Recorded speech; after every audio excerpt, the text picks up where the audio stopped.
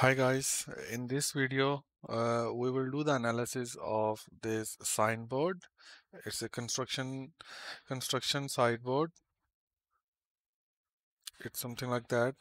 You saw this signboard on the construction site. Okay, so today we will do the analysis of this signboard to apply the wind load on these faces. So let's start. Let me show you the model how I have created. This is the frame, all made by the pipes. The main frame, main frame is made by 3-inch pipe, schedule 40. It's a weldment feature I have used, and the all internal angles, the cross angles, I have made 40 by 44 millimeter thickness. Okay, as you can see here.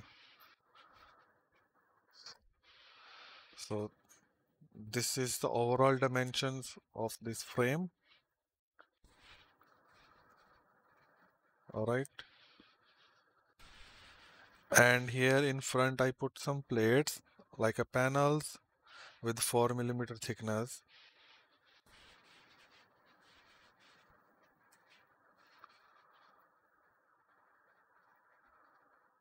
The normal material I have used S235JR. The same material thickness we have used here. So let's start the wind analysis on this. So first of all, what we will do, we have to find the area for this all face. How much area we have on this face. According to the area, we will apply the force on the each faces. So let's check the face area. We have approximately 2.23 meters square. So according to this area, we have to find out the force, how much force we have to apply it on each faces. So, so how to find the force of the wind? So you can just type here in this website, Engineering Toolbox. Just click on this first link. Here you can see wind load calculator. So we keep the same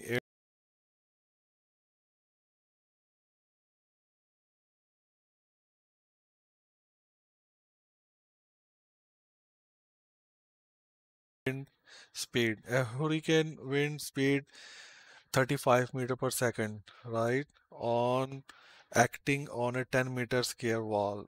The dynamic force can be calculated as. This is the formula, but here we already have the calculator. So we just need to add here our area. So what is the area we have here? We have 2.23 meters square.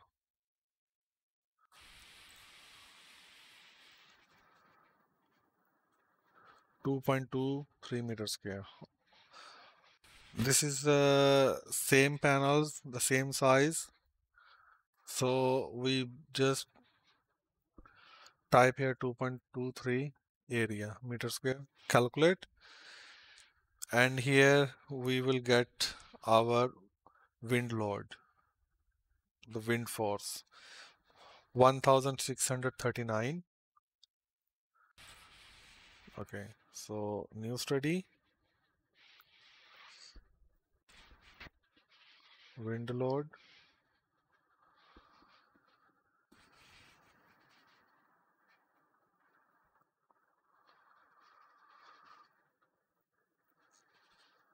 Okay. Just delete the cut list.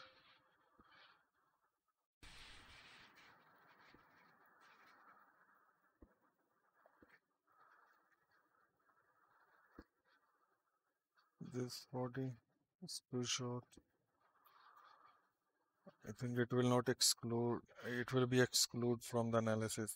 Anyway, let's see what will happen.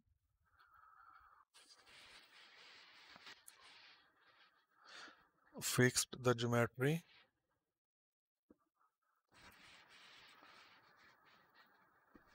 Select these four joints, the bottom joints. Okay.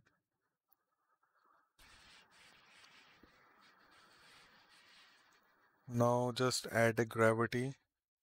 Even you add or no add, it doesn't matter. Up, apply the force.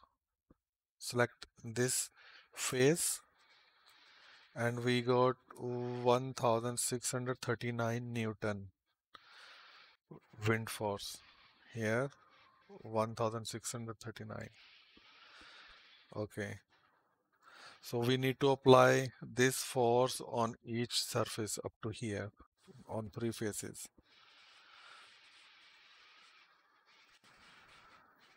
Okay.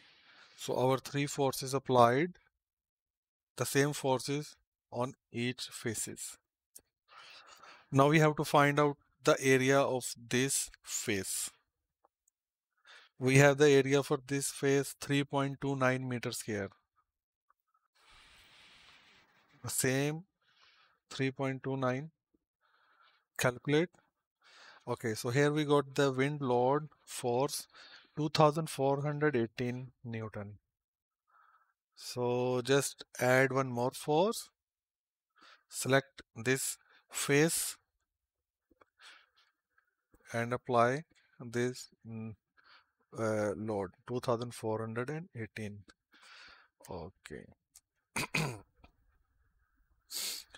So everything looks okay.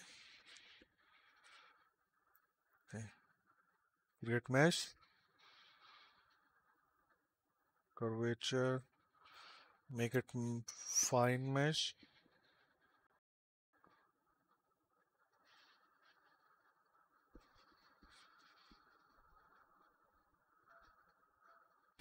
Okay. So our mesh created. Now run the study.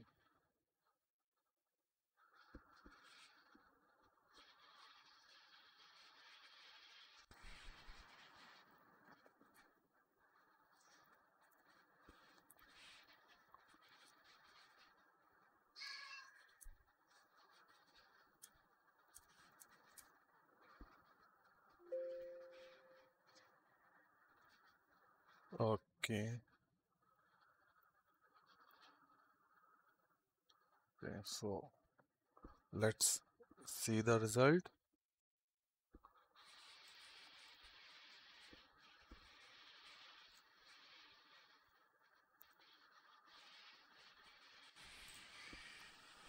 Okay. On the plates, the panels, we got the maximum stress 86 megapascals.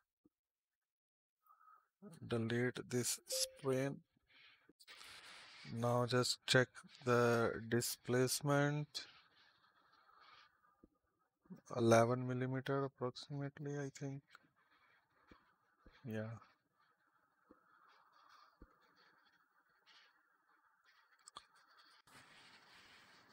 Okay.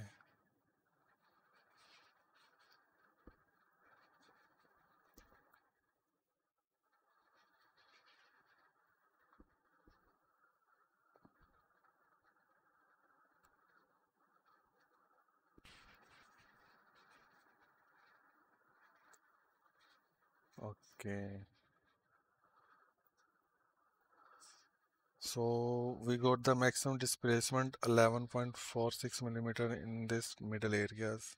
So we can still improve this area to just increase the cross section size, angle size. Okay. And now let's add one more stress for the beam. Right click on results, define stress plot. Okay. Click beam.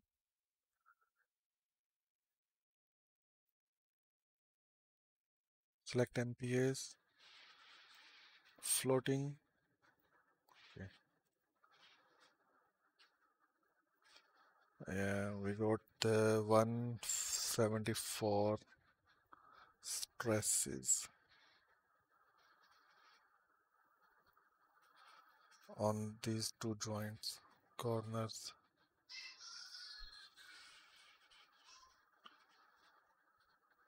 Okay. So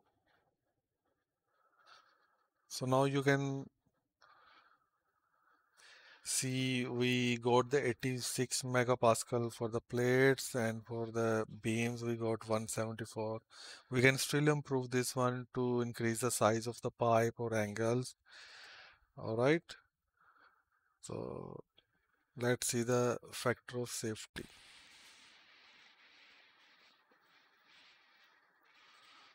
We got 1.3 factor of safety.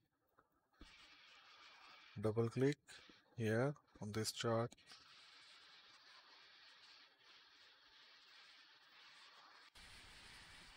Uncheck this and type 100. Uncheck this, type 1. So we need to see the range from 1 to 100, this chart. Okay, so here is our factor of safety. So our panels plates are safe, it's fine, but we need to improve our this frame, pipe frame.